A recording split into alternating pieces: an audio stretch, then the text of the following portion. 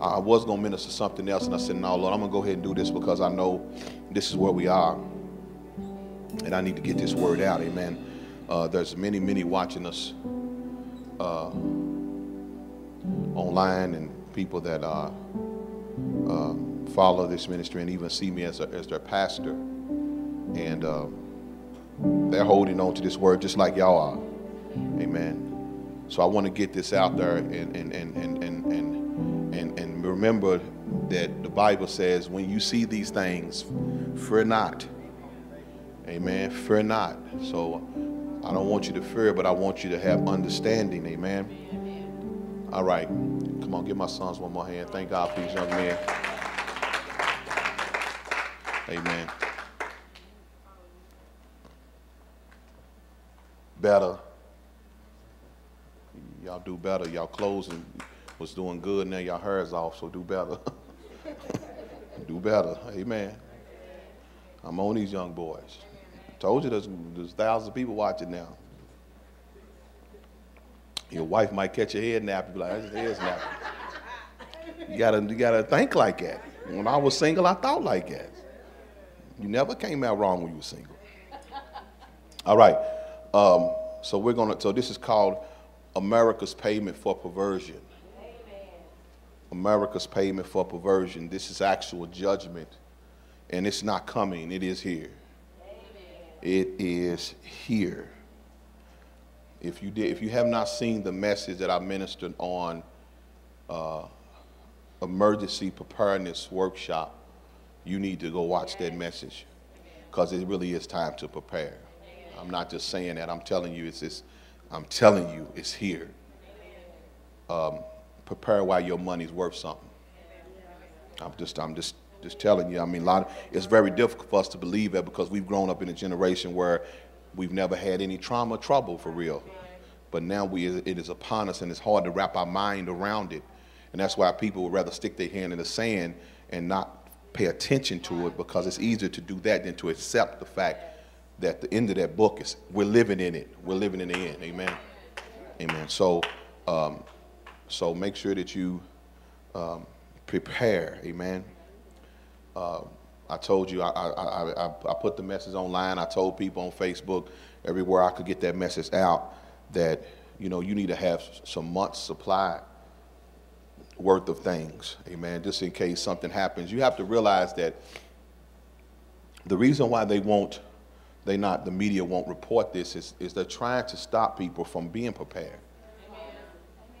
See, they're not ready for the system to implode. That's why they keep on keeping the stock market from falling. Amen.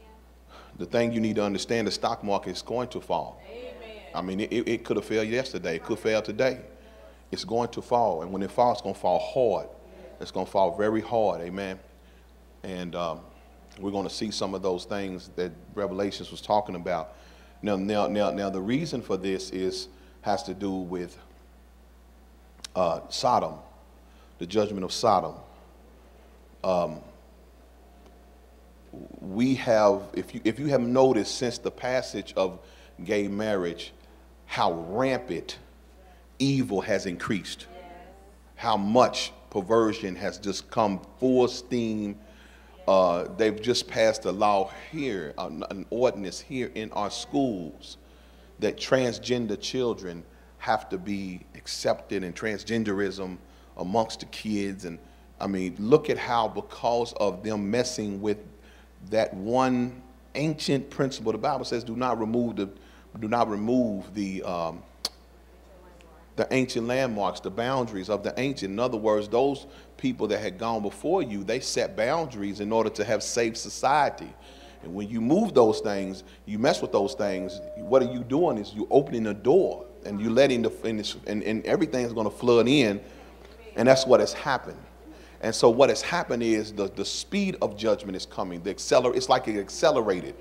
Not only did it accelerate, but evil has accelerated. It's almost like evil is moving so fast that you cannot keep up with all the evil that's going on.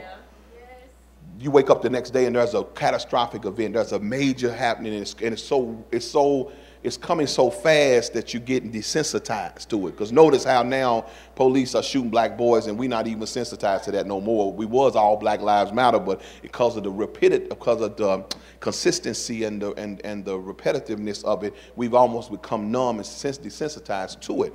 This is part of Satan's plan so that we just get tired of even focusing on what's going on and bury our head in the sand and just try to figure out a way to be happy and go on. Not as if nothing's ever happened. It's the Titanic syndrome, which is what we're dealing with. We know we hit an iceberg. We know the boat is going down, but yet let's keep playing.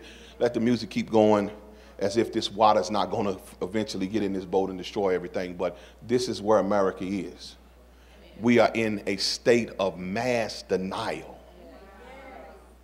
Say mass denial.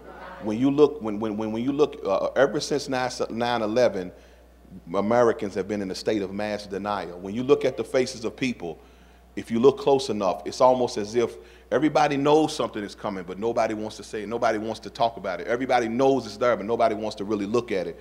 We're in a state of mass denial. For some reason, people are beginning to wake up to the fact that maybe the end of that book was true, and maybe really what I was hearing about Revelations was really going to happen. And so, but there's a mass denial about what's going on, amen? And even Christians, those that follow Christ, are in mass denial because many of them don't live the standard of the Word of God. Therefore, why would they want to see the end of the book? You don't live right, well, I don't want to see the end of the book. Those of us who are striving, not perfect, but striving to keep oil in our lamps, we're saying that if our Lord would come in the midnight hour, we'll strike up this fire that we have been cultivating. And so there's going to be a war between those who burned their lamps and those who kept their lamps. And I'm going to try to be a keeper of my lamp, and you can burn your lamp for the world, but anyway, but this is where we are now. So turn over to Jude chapter 1.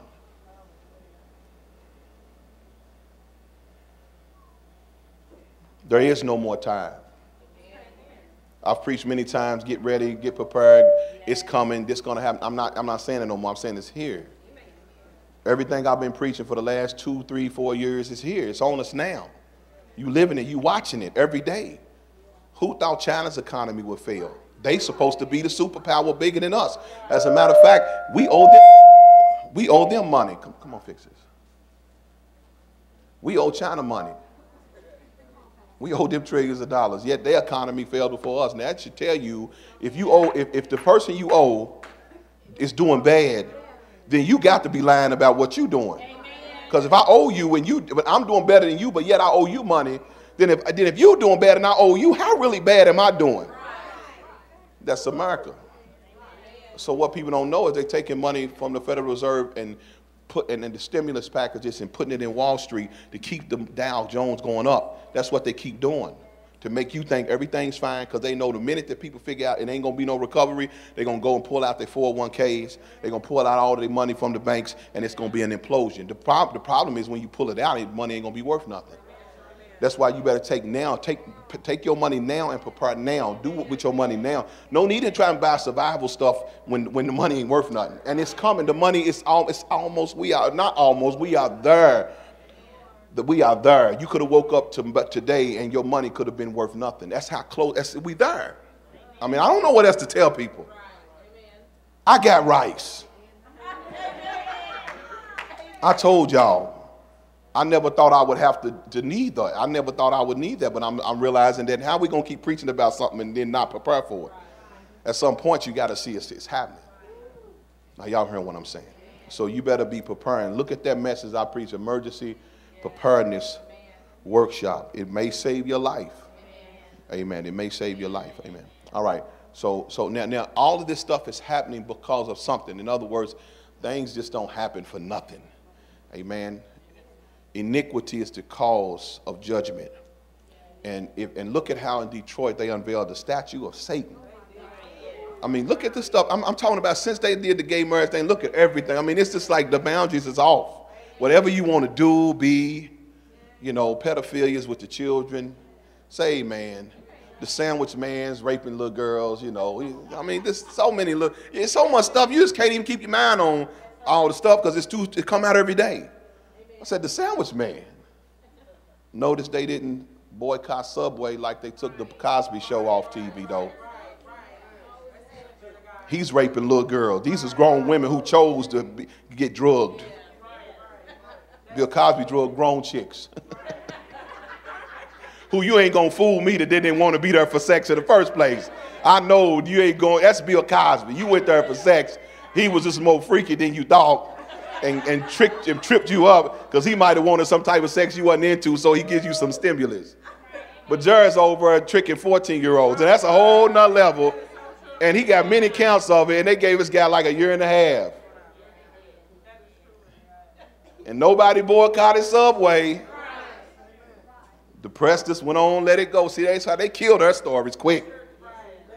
Why no? But what about the white boy that killed the black people in the church? Nobody, they don't even hear his name no more. Don't even hear his name no more. They get rid of their cats real fast. Amen. Then his cat today that walked up and shot 2 reporters on the air. I mean, it's just crazy stuff going on. And I think they go ahead trying to take guns over that one. But you have to understand that everything you see is a direct result of judgment. It's upon us. Amen. Amen. Are y'all at Jude? Jude. Jude. I'm just going to look at verse 7. It says, even as Sodom and Gomorrah and the cities about them in like manner, giving themselves over to fornication and going after strange flesh, are set for an example, suffering the vengeance of eternal fire. So what was the reason for judgment of Sodom and Gomorrah? Fornication, strange flesh. Did you know strange flesh, what it means, strange flesh? It means having sex with things you ain't supposed to have sex with. It's not just having sex with homosexuality. It meant beasts, birds, different type of beings, creatures. They got totally perverted. And that perversion brought the judgment of God. Are you hearing what I'm saying? The reason why we don't understand this is because we don't understand that perversion is worship to Satan. That's how you worship Satan, with perversion.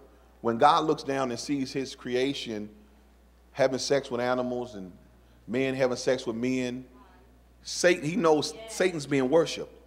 And when we legalize it, which means we lose our objection of it, now God says, I can judge the nation, because the nation did not have enough outcry to stop that. Now, why we say we was against gay marriage, yet we've been watching gay shows the whole time. While we say we wasn't for the homosexuality, say amen, yet we've been fornicating. See, hypocritical judgment is no judgment at all. A hypocrite's judgment power is zero. So if I'm in fornication and how am I judge somebody because he's having homosexual sex? Yet I'm fornicating. I'm still breaking the commandments of the Lord. So therefore, I'm a hypocrite trying to judge somebody. Say amen. So are y'all there? And the biggest point of all that we missed it on, to show the truth, is that we have allowed, look at how wicked Planned Parenthood really is. All this time, we didn't know how truly wicked they were. Now we're seeing undercover videos that these cats is selling body parts. Are y'all hearing what I'm saying? So, you know, we have no, now this is the thing that is judging, God is judging the nation for. Are y'all there? Go to Genesis 19. This curse of Sodom is where the great judgment is coming from. The Bible says they parade or flaunt their sin like Sodom. They hide it not. These are the children of pride. They hide not their sin. They are proud of it. That's why they got to go out in the streets. Notice homosexuals never wanted to really just have sex with one person in the house, in the closet, not in the closet, in your bedroom. They don't want that. They want it in the streets. Let's go out. We got to parade our sin. We got to flaunt our sin, which shows you the spirit behind it. Had to be Satan flaunting, putting it in God's face. Are you understanding what I'm saying? So they hide it not. Therefore, the judgment has to be severe. Now, God can deal with a lot of things, but when we begin to, but certain things we begin to do is an abomination, and these abominations bring swift judgment, which means God will allow some things. The Bible says sometimes he'll wink at some things like, okay, I see you doing it. But then there are some things he say, no, sir, this, I got to judge this right now. Well, if you look at how fast and swiftly this judgment is coming upon us since they passed gay marriage, and you see how the fire's out of control and everything's out of control and everything we're saying is unprecedented floods, unprecedented tornadoes. We got all kinds of stuff, and we still don't realize that this increase, it's not the fact that we've never had disasters, it's the increase of them. We've never had them repetitively, back to back to back to back to back. While one's going on, another's happening. While one's, you know, it's constantly something going on. And people, because they are so unbelieving and angry, really, at God, they figured how, well, we can't stop the disasters, but we will try to make it better afterwards. So so they go fund me. That's their way of shaking their fists in God's face, like they said, like Esau and them said that if you tear it down, we'll rebuild it. That's what they're saying to God. We're not going to praise you and give you glory so you won't tear it down. Let's go and tear it down. We'll rebuild it. That's the pride of this generation. God said, oh, when I tear it down, there ain't going to be no stone left on another. Are y'all there? So look at Genesis 19. I want to show you, I want to be clear because, you know, we say judgment's coming from many things, and I do know that abortion is definitely got to be the top of the list. I'm not going to ever say that, but see, abortion is just a byproduct of sexual sin. See, married people ain't aborting babies. Abortion is a byproduct of sexual sin, so we still have to deal with the sexual sin. So the sexual sin was at its epitome, its height in Sodom and Gomorrah. They was doing everything you could think of sexually because that's how you worship Satan. Are you understanding what I'm saying? God said their sin is so strong that, man, I looked down at what they doing, and they done some stuff that I didn't even think people could do. And he said, I'm going to send some angels down there, and we're going to get this straightened out. Are y'all there? Now, God is very mindful of his people. Amen? For God could have just destroyed Sodom, but he knew Lot was there. And God, because he's a righteous God, he'll always have a remnant. He won't kill everybody, but he will have a remnant of people. Those remnant of people have to be covenant people, not only covenant, but they have to have enough righteousness, say amen, that they will be spared. Are you hearing what I'm saying? So we're going to look at this. Look at Genesis 19. I really believe America's at the point of no return. You know, for years we used to say revival, maybe God will turn. No, I don't think it's happening no more. I think it's no more chances. I think it's no more chances. And the reason why I think that is because of how our political system has no respect at all for godliness, at all. None. They just hired the first transgender in the White House. See, they doing this stuff, putting it in God's face. They keep putting it in God's face. Where's the boy that went to the NFL? Where's he at? They didn't want him. You know why? Because he was a weak player. He just capitalized off being gay. Then now he's somewhere saying he got some mental illness problems. Well, you know he was mentally ill. You got to be ill.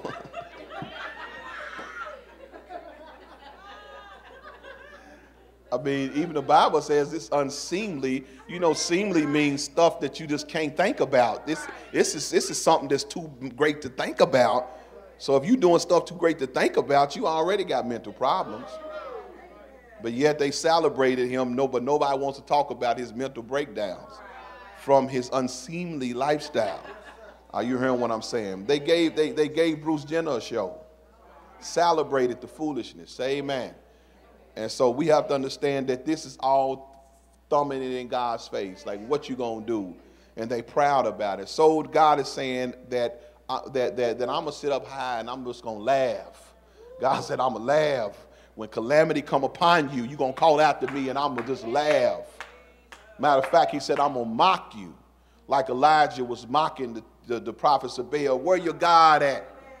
Where your God, see if those idols you were serving will save you. See if Beyonce and Jay-Z will save you. See if them people, Nicki Minaj them, and see if them blunts and all that stuff that you love will save you. Because God said, I'm going to laugh at the time of your calamity. And it really disturbed me a little bit. Then I said, it's just like a person with power. Just sit back and just say, okay, I told you, now I'm going to laugh. So that's my position. That's my position too. We told you. Are y'all there? And some of you halfway in and out Christians, I told you. Stop playing with God. You be playing around, and now the deception is so strong, it's yanking people from the Lord for real. See, there's some stuff out there that you can get caught up in that mess your mind up, and you may not be able to get back right. So quit playing around with God.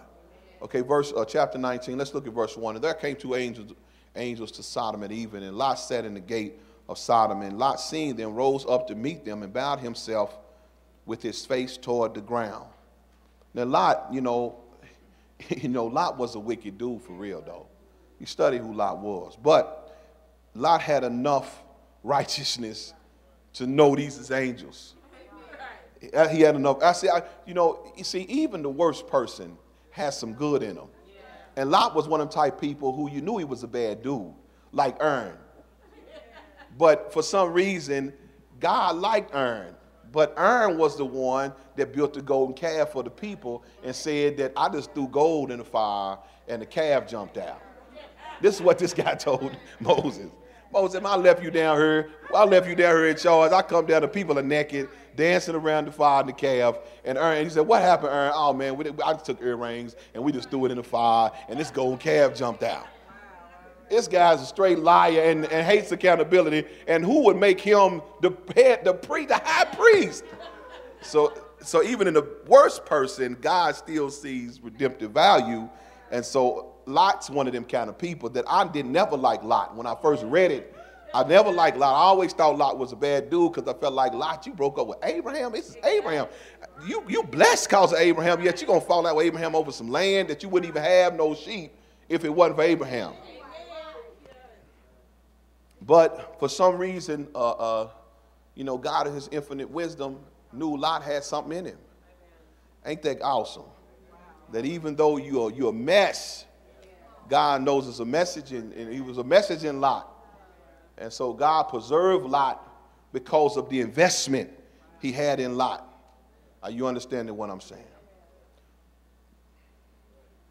Look at verse 2. And he said, behold now, my lords, turn in, I pray you, into your servant's house, and stay all night and wash your feet, and you should rise up early and go on your way. And they said, nay, but we will abide in the street. Now Lot knew, because he was from Sodom. Lot knew, you can't stay out here, because these dudes, they do unseemly things. So Lot, and I believe Lot, knowing they was angels, was trying to spare the city.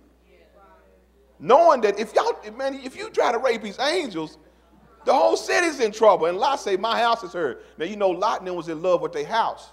That's why his wife turned to salt, because she looked back because of the house that they had in Sodom. So Lot was like, I done built, you know how you build you can live in a bad spot, but you're like, look, I done built a nice house here. We doing well here. I ain't really, even though it's an evil going on, hey, I paid for it, and I'm doing well, and I don't really want nothing to mess with that. So I knew Lot was looking like, wait a minute, these perverted cats, man, they raping dudes, and if these angels come to the city may be destroyed because they gonna rape the angels of God. So he's trying to come on in the house. Are y'all there? And he pressed upon them greatly, and they turned in unto him and entered into his house, and he made them feast. Now, see, in the gay community said that Sodom and Gomorrah was not destroyed for perversion, but even Jews said about fornication. But they said it wasn't destroyed for homosexuality. They was destroyed for the lack of hospitality. Well, if that was the case, then Lot was hospitable. Did not Lot offer them to come into? Lot was hospitable, so at least one man was hospitable in Sodom. So it couldn't have been for the lack of hospitality, because obviously they knew how to treat people. But you know, that was the lie they was using to make you to overlook the fact that it was about having two men and having sex with each other, and it was about perversion. You got what I'm saying? And he pressed upon him great, okay, and entered his house and made him a feast and did break unleavened bread, and they did eat. But before they lay down, this is the spirit. This is the spirit, because you got to realize that this is a night spirit. See, it's a night spirit. See, I don't suggest you do it, but if you ride certain places, you see these Corey Bont boys out at night. You see them standing on corners over on Main Street, Market Street, walking around. This is a night spirit. If you notice, most of this stuff they're doing is at nighttime. Are you hearing what I'm saying? They're out all night. This is a restless demon that possesses people and has them out at night, looking to fulfill the lust that they have burning in their heart. Are you hearing what I'm saying? Even to the point that they don't care if AIDS or whatever, because they got to fulfill the lust. Are you hearing what I'm saying? This is the spirit that our country has said support. This is the spirit that we have thumbed our fingers in the face of God, saying, accept this. Are you hearing what I'm saying? So now before they lay down, which means the brothers couldn't even get a chance to rest. That's how this spirit is. They couldn't even get it. Don't want to let the men rest. And it says, before they lay down, the men of the city. Now that's not one man. If you say men, that means all the men in the whole city. Can you imagine? All the men in the city is coming after two dudes.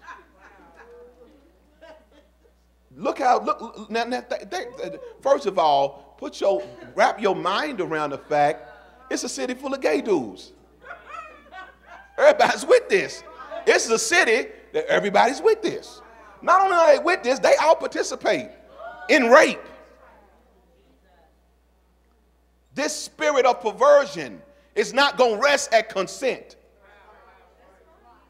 Do y'all hear what I'm telling y'all? It's not going to rest at consent. It's perversion. Part of the high of the sex is the risk. Part of the thrill for these cats is the pain. Because most of them were caused pain because they were raped when they were little, and their wires are crossed and they're messed up in the mind. And part of the thrill of that sex is not just two men getting it on, it's pain. So they do things they don't tell you that they do to make you think they normal. They do things with horses and donkeys that they don't make. Y'all want to talk about. I'm telling you, if the hospital would be truthful, they would say how many of them come up in a hospital ruptured because they done things, pushing the boundaries and limits, and because they're trying to fulfill a unscratchable itch. Lust is never satisfied. So you got to keep on going and keep on going and keep on going. And this is the spirit of perversion. It has no end to it. This is why the Bible says once you open the door to it, now what you see, let's have sex with animals. Now the reason why God listen y'all, I'm going to show y'all. The reason why God destroys a nation or society when they get into homosexuality is because God knows once they get into homosexuality, this other door is going to open to everything else, because perversion is going to say, I'm not satisfied with this, I want something else. Now, the reason why God destroys the society at that point is because at that point, they're going to mess with creation, because they're going to start having sex with animals. Then you're going to start birthing creatures, hybrid creatures that'll have sex with humans, that will pervert the DNA of humanity. That's why judgment comes when that sin is rampant. Y'all didn't catch what I said. If you study what happened with the fallen angels, the Bible says they sinned against birds, beasts. What was they doing? Having sex. What was the goal? What was Satan using them to do? To change God's creation, to change the DNA. That's why when two men start having sex with each other, it's always an abomination. But that's just the open door that is needed for men that start having sex with other creatures. What did the Bible say in Jude? It said they start having sex with strange flesh. That means other things other than humans. Strange flesh means other than human. So they was having sex with other stuff. So it wasn't just the men they were having sex with. They were having sex with everything else. Now what happens in that is that what science don't even teach, it didn't even teach us in school, is that if your seed goes into an animal, it will mix with an animal. The same way if your seed goes into a woman, if she's a white woman and you're a black man, y'all see the mix come out with a mixed child. Well, if it's an animal, it will come out with a mixed animal and human capabilities. These are the demons that was produced through the fallen angels mixing seed with seed. That's why the Satan is like he's represented by a goat, Pan, P-A-N, and he had sex with goats, animals. That's why Pan is half man, half goat. That's why everything y'all see in fashion is really fashioned after the goat now.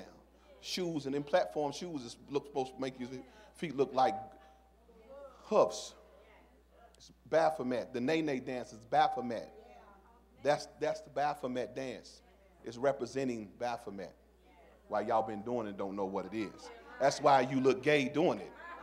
You can't even look straight doing it. You see boys doing it, they might be tough, but the minute they do it, you like, the gayness come out of them. Even the movement is gay.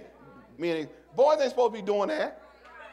But see, it's a Baphomet pose. That's what it is.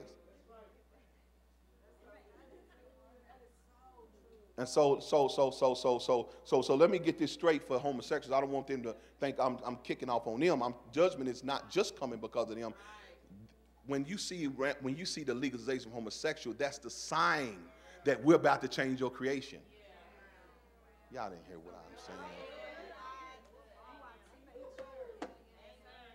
That's why judgment comes so swiftly. Because God knows, gotta hurry up now, because they go ahead and mess with my creation and mess with this DNA chain. And so let me go ahead and I gotta go ahead and judge it. And that's why every time you see that rampant perversion, you see judgment. But we keep saying it's only because of homosexuality. But now y'all see there's something else coming through the pipe that's much deeper and different and more destructive than even homosexuality. Are y'all hearing what I'm saying? It's when women start marrying dogs and having puppies and puppy babies, and you're going to start. Now what happens to these creatures? These creatures grow up. Do you think the government don't already know you can breed animals with people? That's why if you look in Revelations, you see these strange creatures. Why do you think demons always got a humanoid look? They look, some parts of them are human, but the Bible say had a face of a man and legs of an eagle and a beast. And what is that from? It's interbreeding with different species. And so homosexuality is us telling God that we are no longer your creation. We want to make our own people. So God says, before I let y'all do that, angels go down. These cats done went too far. Are you hearing what I'm saying? So we've thrown off on the homosexuals, which that's just like when you see homosexuality accepted by culture, that's just the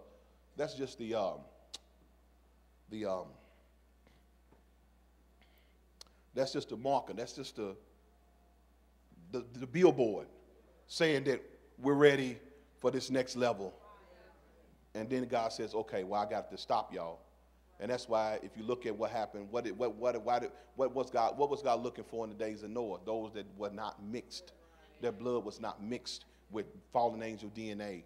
Not only did it, we just keep saying fallen angels, but you got to realize that they were having sex with animals, and so they were creating different beasts and hybrid creatures. And then when those beasts and hybrid creatures died, their body, their flesh died, but their spirits still live, and that's the demons that we're seeing. That's the demons you're fighting. That's why they don't look human. They sinned, when the Bible says sin against birds, and they sinned against animals by having sex with creatures. Do y'all not understand that? Do you not understand that's what Satan is covering up? He's trying to show people. I'm not trying to show y'all. Y'all think it's about sex, human stuff. I'm trying to get y'all into something deeper than that. Y'all think this human thing is where I'm at. Man, I'm not even in the human thing. I'm trying to erase your DNA. I'm trying to change who you are.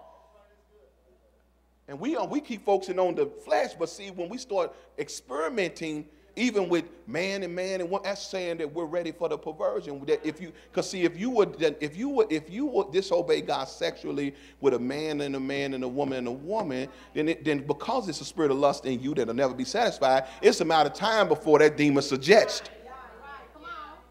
Now, when I was over in Nigeria, and I would see guys getting delivered. They would have sex with dogs. Mr. Brothers have sex with dogs. I don't know how this one brother came in. He was having sex with chickens. I couldn't figure out how he did it, but he was doing it.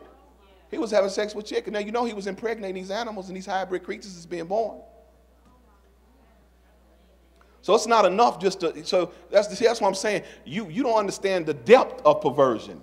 So you thinking about what this stuff that they doing, but there's another level. And this level is what you call the Pandora's box. This means that this is total destruction. See, you will slowly die if men have sex with men. You will extinct ourselves, right? But if you start having sex with animals, you will create creatures that will kill you. You will literally extinct yourself. This is why God says now it's time to. Is this too much for y'all to understand?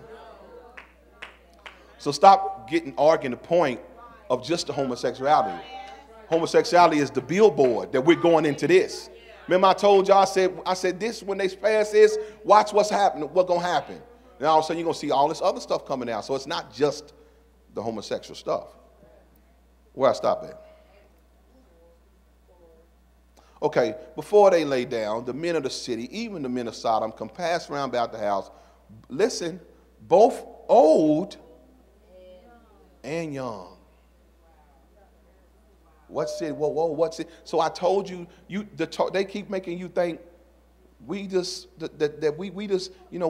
just about consent. Now you know them little boys was raped. Now y'all know they raped them little boys. Them little boys wouldn't have been perverted except they was already raped. Because the way homosexuals, they cannot produce children, but they produce disciples. They become mentors, which the word mentor is a Greek term that really comes from tormentor, which means an older man having sex with a boy. That's where the word mentor comes from.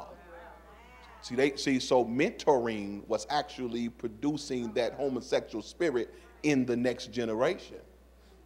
So they don't have children. They take your children and mentor them. So when you see old and young, you just thinking about these cats in the parade and dancing, but what they won't show you is the stuff they're doing in the Boy Scouts and the stuff they're doing. And why do these guys want to be around children? And what is it? Because there is a spirit in them that wants to mentor. And they mentor them and they pick out the ones with effeminacy tendencies and they target them. And that's why you keep seeing these brothers with porn in their phone, child pornography. Where are they coming from? These are the priests and the teachers. Where is it coming from? These are people who put themselves in a position to mentor. So young and old, that means boys. Little boys is out there at the door trying to have sex with these men. Look at this here. He says, 5. No, wait a minute. But before they lay down, the men of the city, even the men of Sodom, compassed the house round about, both young and old, all the people from every quarter. All the people. What spirit is this strong that everybody come? Because it wasn't just, a lot of them wasn't coming just to have sex. A lot of them was what you call exhibitionists or voyeurs. Because historically there were beds in the square where they would have sex in the square. And many would look on the perversion like you looking at the gladiators in the ring. This is how deep that culture was. To the point that even though you might be into it, but you say, come on, child. You get your child to come and watch the perversion. Now, you can understand adults, but would you bring your child? That's how deep it was. This is where we're headed. That's why they are in the schools, training your child, teaching them about the two daddies and the pedophilia uncles, teaching them. They're normalizing it to them so that they'll get to a point that where they won't have any boundaries. Are y'all there? And they called Lot and said unto him, where are the men?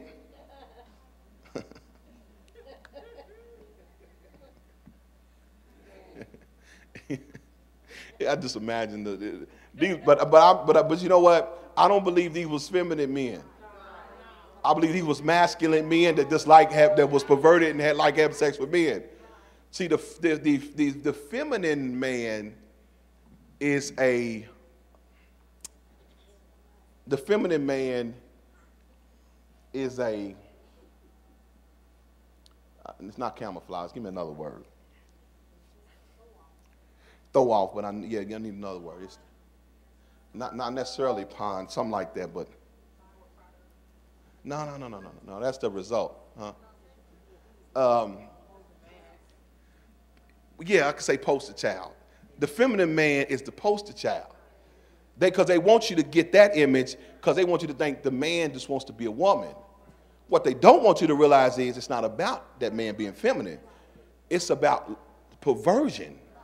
Because if you study homosexuality, you'll find out that those Greek warriors, them 300s, they was homosexuals. The Titans, the Spartans, they would have their lovers fighting with them in the field. So true homosexuality was not feminine. It was perversion. It was men that loved having sex with men. But it wasn't just a feminine. They throw off when they make you see those feminine, and they make you think these brothers are just a woman that trap a man. But no, they ain't. No, because they really don't want to be a woman. They had to be. We only would accept them because they made us think if you want to have sex with a man, you must want to be a woman. But the anomaly came in with the down low brothers, and you found out. See, there was an anomaly with them. You were like, wait, these brothers don't really want to be females, but they say they just like having sex with men. So that's the real spirit. It's not the flamboyant fag you seeing. It's the real spirit is the one that is masculine, like in penitentiary. That's the real spirit. It ain't necessarily them Corey bonds. Them are different. But they make you think that's what gay men want to be. But if you notice more and more, gay men look more straight and more they dress with suits, they do look more straight. You wouldn't even know they was gay till they start talking. Then when they start talking, you say, oh yeah, she's sweet because when they talk, they have to put a little. But the majority of them talk, and see, there's so many men. See, the download showed us that a lot of gay. We got to redefine this because they ain't all want to be sweet. The same way that lesbians ain't just butch looking. You find out beautiful females have a spirit on them to be with a woman. Because what we're talking about, perversion, it's a spirit. We're not talking about we're talking about a spirit. But in order for the lesbians to be accepted as lesbians, they had to act like that they really was a boy or born in a woman's body, so they played up to be boys. But in reality, them being attracted to women didn't really want to make them being masculine. They thought that's what they had to be. Because, are y'all hearing what I'm saying? What it was a spirit of lust in them that lusted women. And if I go deeper, the majority of them have it's too deep. It's too deep. I ain't really did a teaching on this, and if I say this, they'll be writing me like, okay, now tell me what that is. But I tell you, I said something about it, but I ain't really went that deep. The majority of lesbians have the giant man spirit in them. The giant man is see, you gotta realize the Nephilim, which is it's a form of a spiritual husband, but it's a giant man. And so that giant man wants women. So it just creates lust to make a woman lust a woman because the giant man in him wants a woman. The woman herself might not want to be a man, but it's a perverted spirit that's motivating her to want women because that's what he wants. Flip it to the men. What's that noise? Who? What's that noise? Come on, fix that. Yeah, somebody, they didn't like that giant man. Amen. That's good. It went out. It went out. That's it. I'm good. Leave it. And so the same way with the homosexual men, they usually have a spirit of the queen of the coast, or Jezebel, or a marine mermaid spirit that makes them want to, lust men.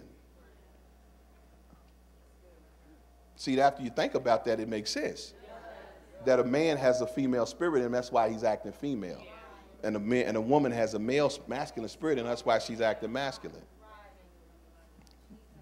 So they're not homo nothing. It's a spirit in them that wants what it wants. That's why I've even been in Nigeria when people are getting delivered and the demons, it'd be a woman getting delivered and the demon will speak out and say, this is your husband next to you. They would tell the woman that was possessed, they would tell the woman, is this your husband next to you? And the demon would say, look at the man, say, can a man marry a man? Even in the spirit world, they know that's wrong.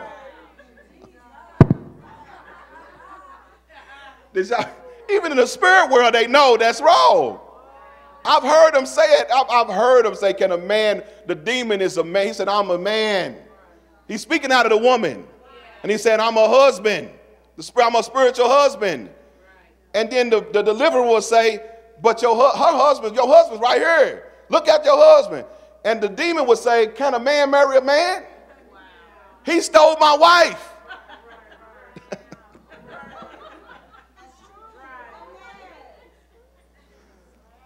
See, this is what's behind this. And see, we don't even know that. We just think you don't know where your motivations are from. Let's keep going. Let's see here. Okay, let's see where I stop at. Let me try to get done.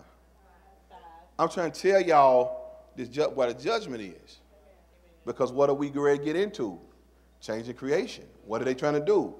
Everything is trans. Everything is trans. Transgender, transhuman. What's the thing where they putting the computers in us? Everything's trans. It's all trans, which means change. To change. The goal is to change God's creation into an image.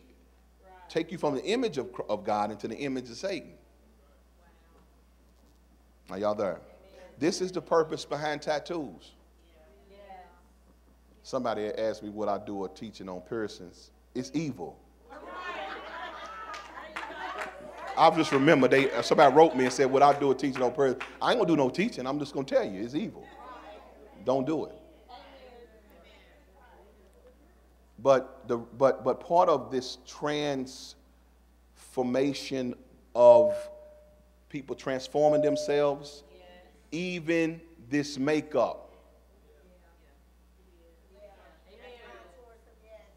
has to do with Satan. Because I saw some today where this is a albino girl. And this makeup, though, she was her shades was a little dark. She was beautiful, and I think somebody wrote makeup gotta be of the devil, because when they took the makeup off, oh man, she looked like a ghost. I mean, she was destructive, but with the makeup, she was beautiful. And the reason why they're using makeup, I'm telling you what they're doing. The reason why they're using makeup is because these boys are going to be catching other men, because you're not going to know if these are boys or not.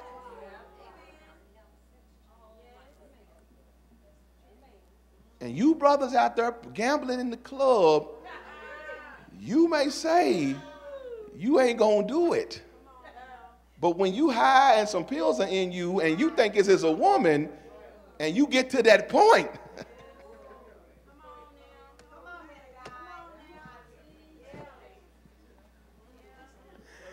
see, but they be saying, I never do that. But see, you high, you to the point. Well, you thought this was a woman because ain't no way to know till you get to the point. Till you get to the point.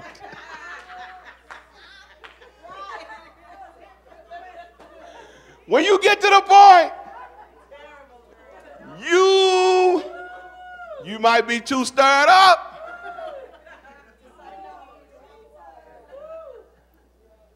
Then after that, you are gay. No need in trying to act like, see, man, I ain't know what I done now, dude. You are gay. You are gay. And dude will see you tomorrow. Now, this is the confusion that we have now. And so if I wasn't married, oh my goodness, I'd be scared of chicks, boy, if I wasn't married, because who knows what they are. You have to use spiritual discernment. Okay, where I stop at? Let me get done. And they called unto Lot and said to him, where are the men's?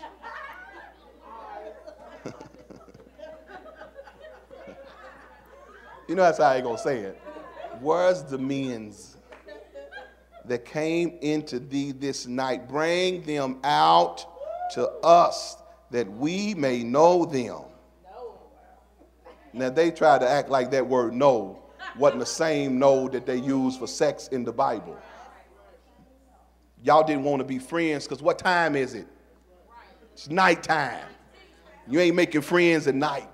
You want to know them sexually.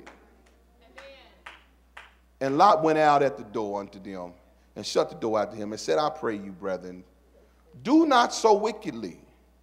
Behold, I have 2 daughters. This shows you they talking about sex. Why would Lot even come talking about his daughters? Behold, now I have 2 daughters which have not known man. Wow. Let me, I pray you. Now see, me, I would have said, these brothers can take care of themselves. I ain't going to sacrifice my daughter. They take care of themselves. These are men. These are angels. Why would you sacrifice your daughters? I told you I didn't like Lot. I don't know his ways. I didn't like some of the stuff he would do. That was always made me thought like, dude, what kind of dude are you? Why would you? Even if these men couldn't take care of themselves, they might have had to get it. But I don't want my daughter. I love my daughters. I mean, if God sent them, God gonna take care of them. No need in me in being involved. Did not God send them?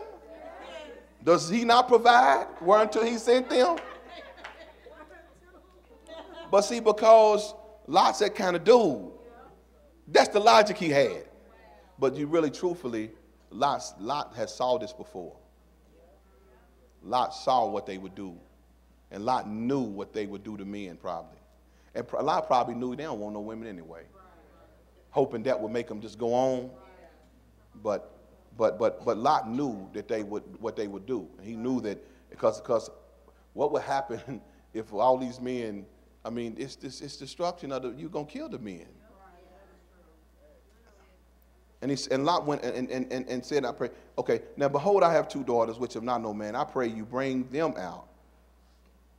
I pray you bring out them unto you, and do ye them as is good in your eyes. Only unto these men do nothing, for therefore came they under the shadow of my roof. And they say, stand back.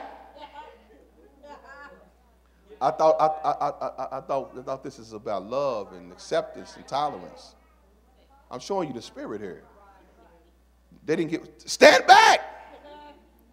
And they said again, this fellow, talking about Lot now, this guy then came in to sojourn, and he will needs be a judge. That's the spirit on him. How you going to judge us? He ain't even from here. How he going to come in and judge us in our city? That's what they say when you try to say something. How you going to judge me? Showing you this is the spirit. Now we will deal worse with thee. than with them. And they pressed sore upon the man, even Lot, and came near to break the door down. This is how bad his spirit is. The men ain't going to be safe. But the men put forth their hand and pulled Lot in the house and shut the door and smote the men that were at the door of the house with blindness, both great, both small and great, so they wearied themselves to find the door. Now, I really truly believe that God sent them men down there as a test. I believe before God judged that city, he sent them men down there as a test. I'm going to show you why I believe this. Because after they was going to rape these men, it was no doubt what this city is about. Because right in verse 12, it says, and the men said unto Lot, hast thou any besides thee? It's on. Get your people out. They done showed us. Ain't no redemption. They fear nothing. This is where America is. Son-in-law and thy sons and daughters and whatsoever thou hast in this city, bring out of this place, for we will destroy this place. Because the cry of them is waxing great before the face of the Lord, and the Lord has sent us to destroy it. And Lot went out and spake unto his sons-in-law, which married his daughters, and said, get up, get out of this place, for the Lord will destroy this city. But he seemed as one that mocked unto his sons-in-law. They didn't want to believe it. When the morning rose, then the angels hastened Lot, saying, arise, take thy wife, thy two daughters, which is her, lest thou be consumed in iniquity. And while he lingered, the men laid hold upon his hand, and upon the upon the hand of his wife, and upon the hand of his two daughters. The Lord being merciful unto them, they brought them forth and set them without the city. Now I'm going to show you how strong this is. They didn't even want to leave. The angels had to grab his people because they were so stubborn that they didn't even want to leave. They're in the wickedest place, but yet they didn't want to stay there.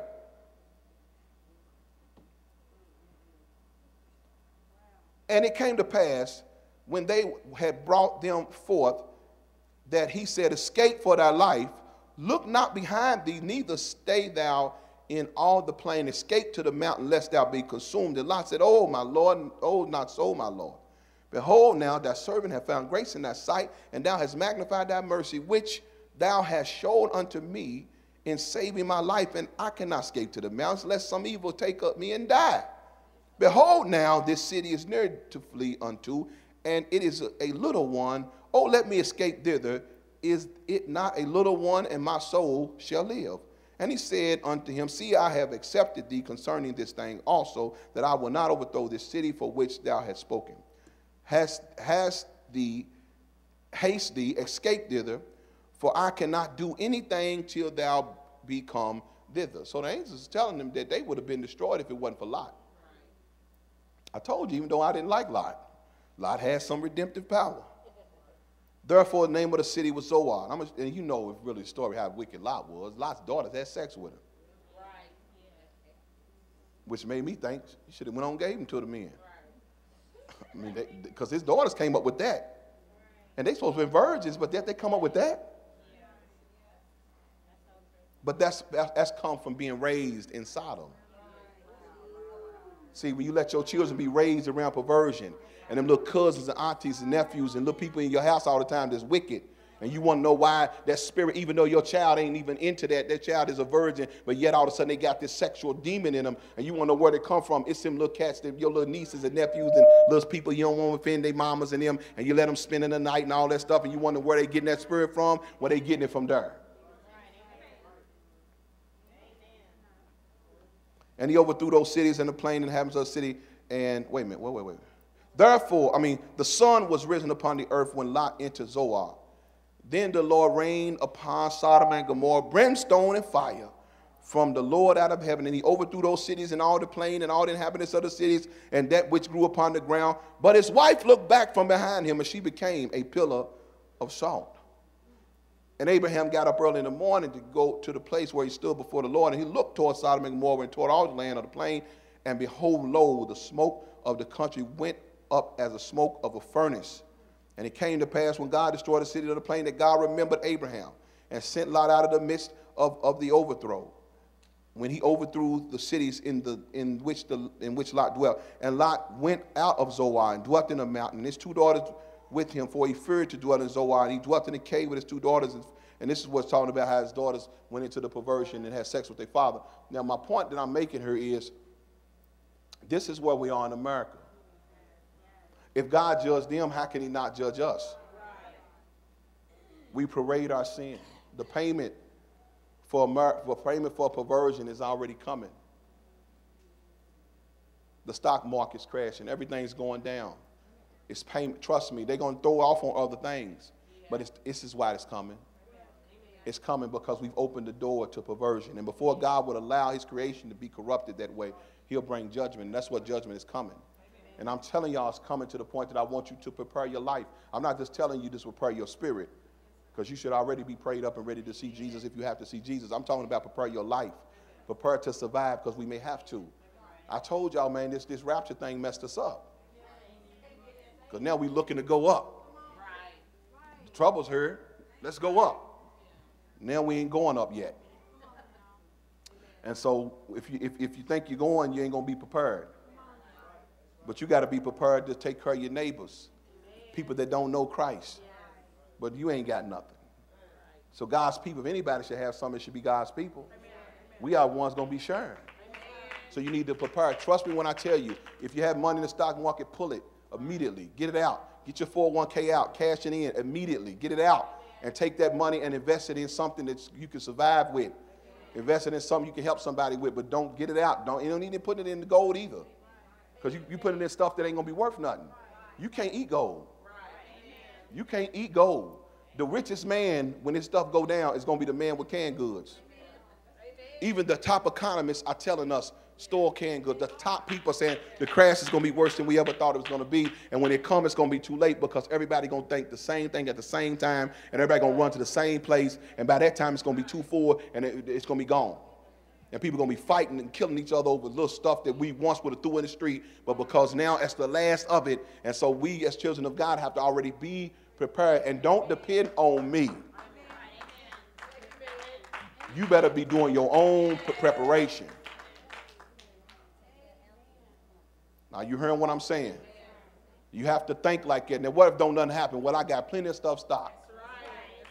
We're going to eat this.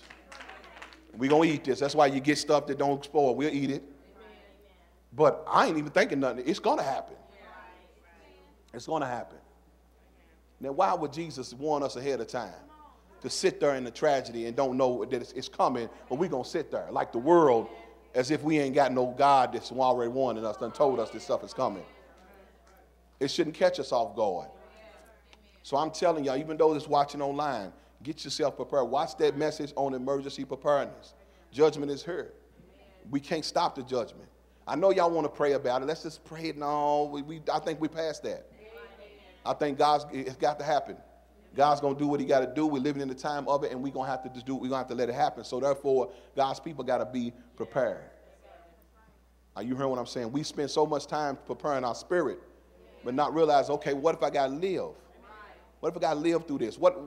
See, let me get real with you. You know, what would happen if you woke up tomorrow with no gas, lights, and water?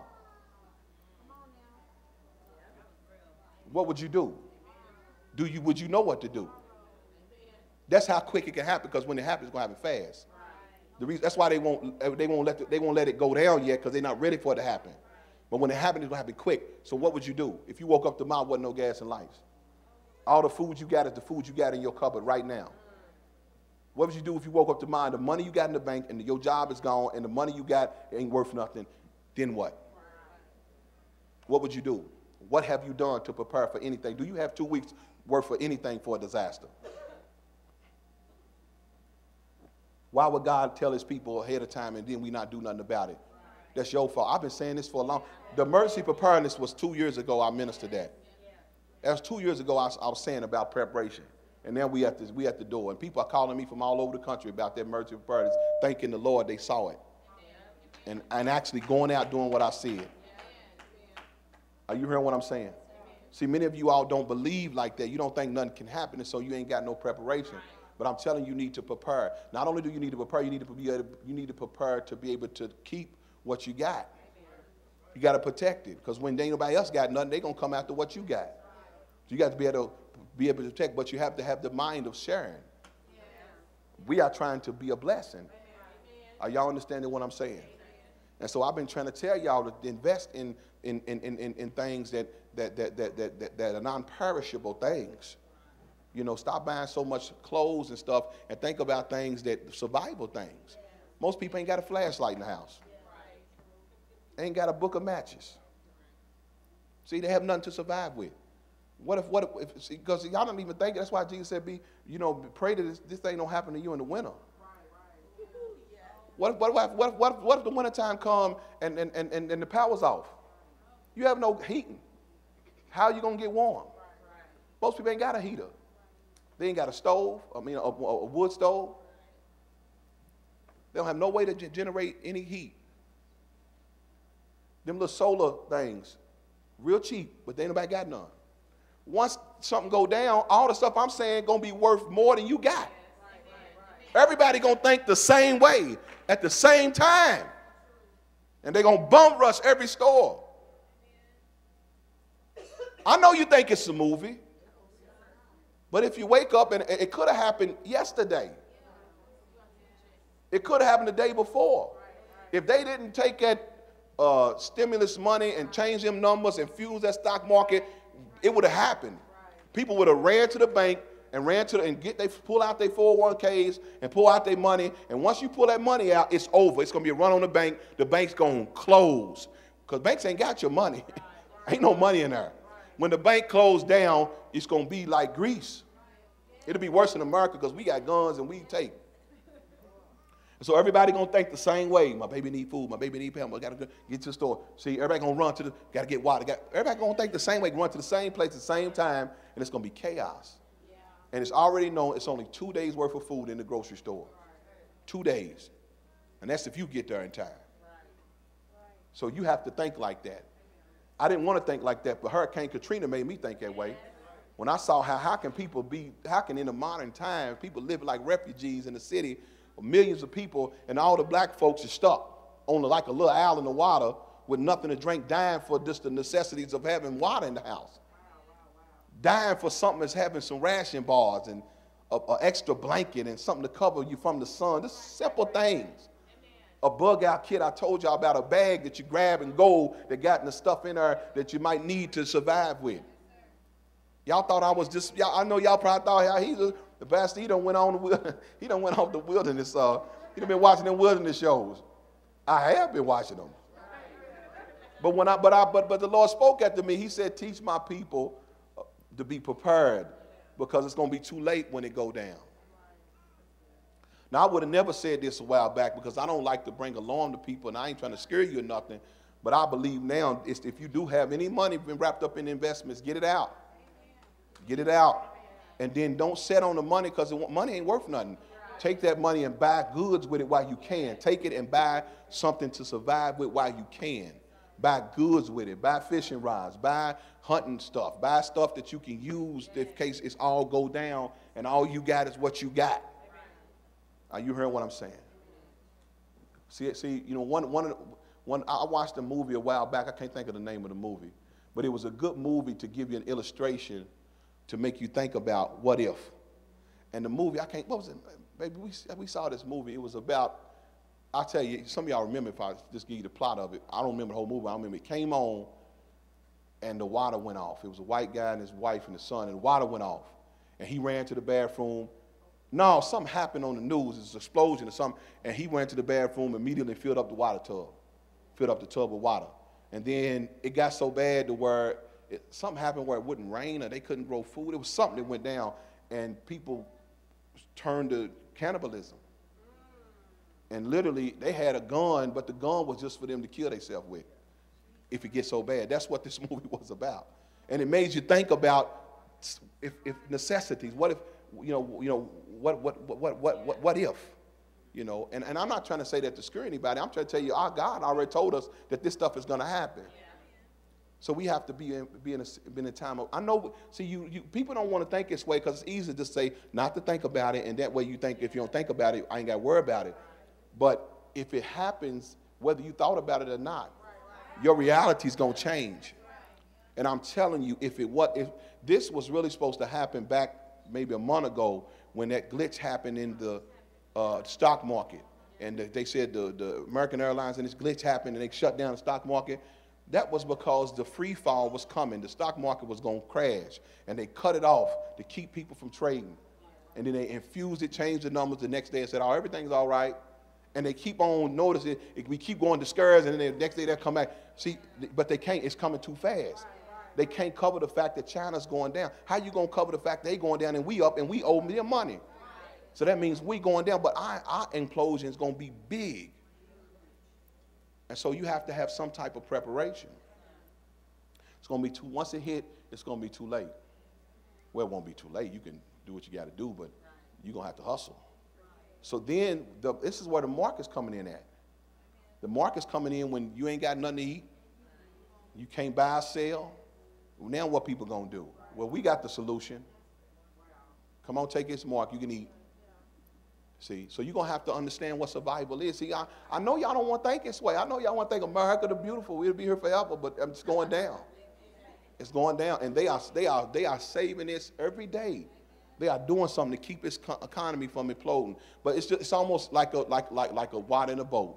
Eventually, you can get the buckets, but eventually the boat's going to sink. And that's where we are now. And God's telling his people ahead of time. That's why I preached this. I said this 2 years ago. I told y'all, get ready. I was saying this back in 2008. I told y'all, get prepared, get prepared. Do what you got to do to be prepared. And so now you should be prepared. See, if you have extra money, start preparing now. Go to the stores, buy stuff that won't perish. At least have your family 2 weeks of food. 2 weeks of why? What's wrong with that? But I mean, people act like you crazy for trying to prepare. But that's what you're supposed to do. We nuts for preparing. But the prepared man will live. He'll live. Because why they trying to traffic jam getting to the store to get what you already got? You were smart enough to prepare. And so this is what I'm saying, man. We have to think this way. I really thought, me and my wife were looking at Monday. I said, this is it. That bad boy started falling and said, this is it. I said, China going down, it's it.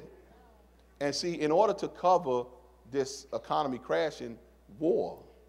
America is starting a war with China and Russia because they got to cover this fact that the economy is crashing. So there's going to be a war too. So who knows what might come down the pipe? Now we gonna pray, and if we die, we die. But what if you live? What if you live? Have you prepared to live through this? You know, we think so much about dying in this. You know how you think about it. Well, if you're gonna die, you're gonna die. But what if you live? Did you think about, I might have to live through this? Have you prepared anything to live through this? Some areas are gonna be worse than others. Some areas are going to be totally destroyed. The Bible says a third of some areas are going to be gone. Everything going to be gone. But some areas are going to be survived. People are going to be surviving. People are going to survive in this all the way till Christ comes. So they're telling you that everybody ain't going to take the mark. Some people are going to have figured it out to survive. Satan wants you to think ain't no hope. It's over for you.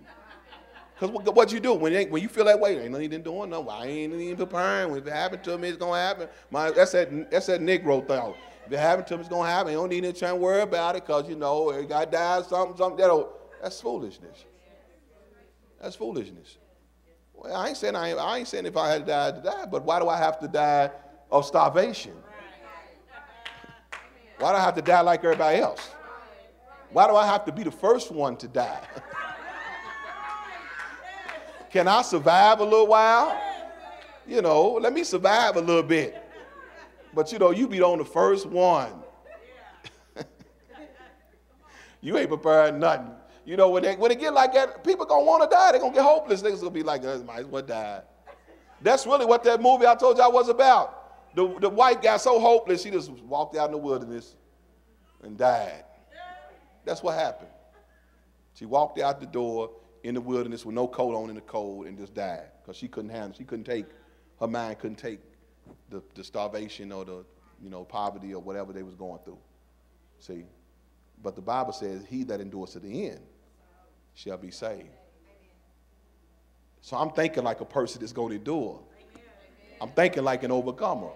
Now I know y'all not thinking like that now, but tomorrow, if something was to happen tomorrow, and remember, what you don't realize, when the stock market crash, your job is gone. It's over. If the stock market crash, because your company ain't gonna be able to sustain, your company gonna be worried about itself. They done with you. They ain't paying you no checks. They done. So everything is gone. The trucks stop rolling to your city. The trucking company stops trucking food to your city. You don't grow no food, so you gotta wait. You gotta prepare on the trucks to get the food here. But the trucking companies are done. Everything stops. And whatever you got, it ain't like it's like going to Walmart. Whatever you got is what you got. Now, here come the solution, the mark. And people going to say, man, I can't stop. Let me go on and take it. But if you thought about maybe I can survive. Now, if you die, you die. To live is Christ, to die is gain. I'm just being real with you, but we focus so much on that part. That, I got to lay my life down. That's what we focus on. But what if you one of the ones that see the end and make it all the way to the end? What if you one of the ones that see him coming in the cloud? What if you one of the ones? Then that means that you had the thought about take up a survival nature in order to do that.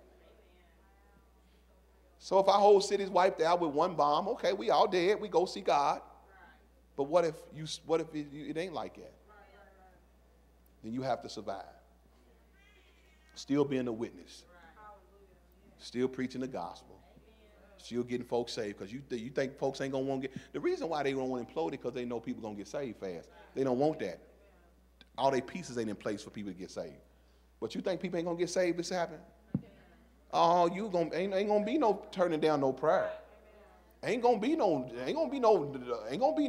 Ahia and Yahuwah. Ain't gonna be none of that name. Ain't gonna be arguing about no names or nothing.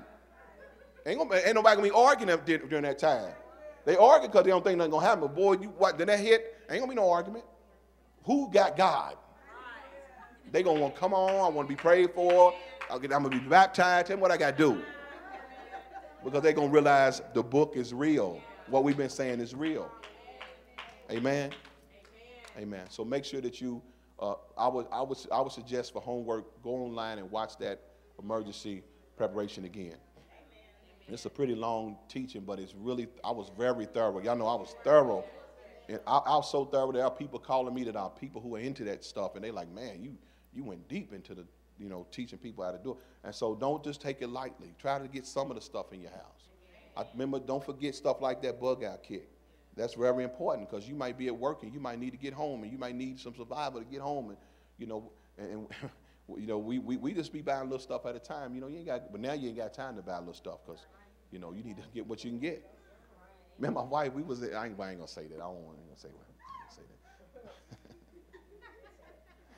say that.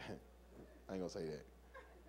But anyway, you gotta make sure. I'm being serious. We got those, those third world countries got life straws. You know what a life straw is? You could drink dirty water, but the life straw will filter it. Yeah, we got them. Yeah. You get them on Amazon. Yeah, we got those. See, you should have one. See, don't be calm.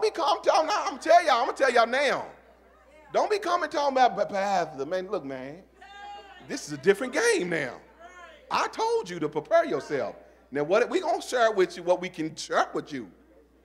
But you brought this on yourself, because right now you could prepare, but you busy going to Outback. You spent your survival money at Outback. One meal. You could have bought some ration bars, and last year you bought one meal. You brought that on yourself. You hear what I'm saying? We got who know what iodine tablets are? Yeah, iodine tablets. These are just little things you need. You throwing away containers you're supposed to put water in. You throw 2 liters away. You throwing all the containers away. Why not just fill them up and put them over? It don't matter if you ain't got to use them. Put just a little dot, drop of bleach in it, and leave it alone. See, that's just smart. I remember when the water went off on our street or something. And when we had all this water already. It's like, wasn't no problem for us. We already had water. We was prepared for that. If don't nothing happen, well, then you got it right there.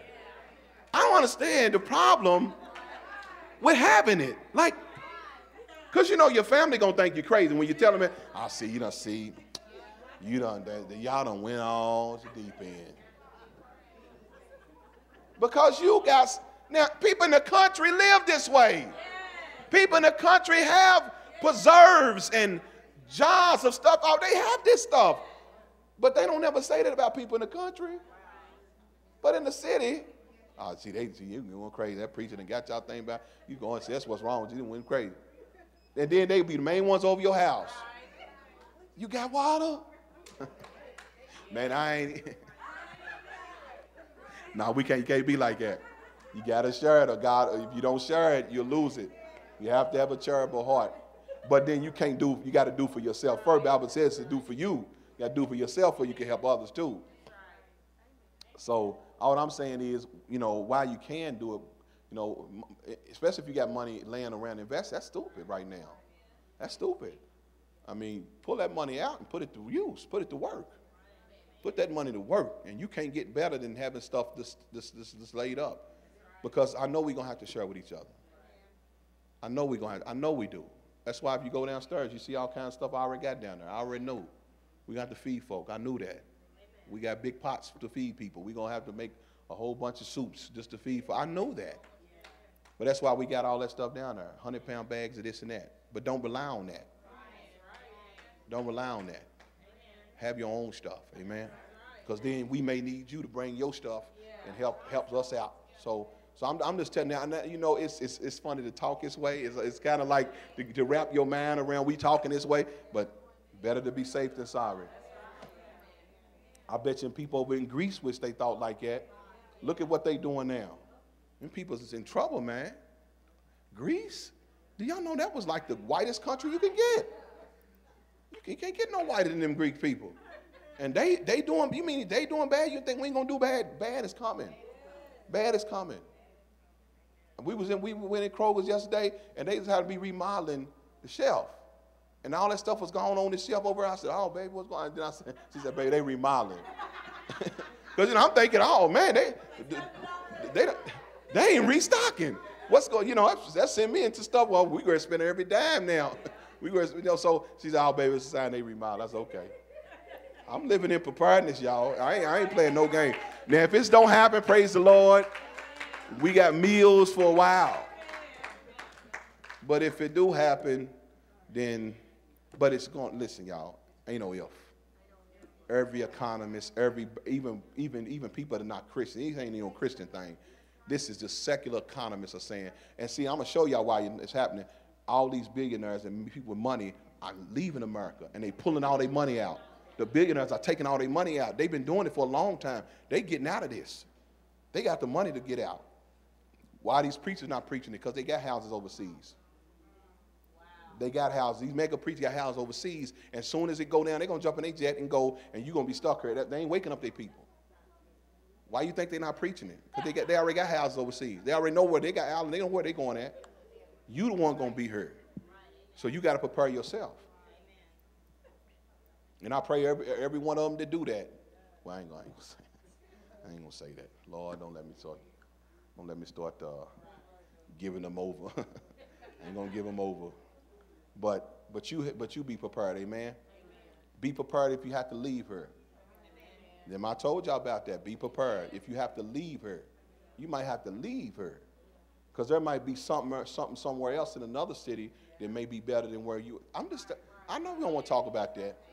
But they ain't showing y'all these shows like Lost and all these apocalyptic shows for nothing. They priming you for it. They getting you ready to accept this thing that's coming. And so we're going to have to be ready. Stand on your feet.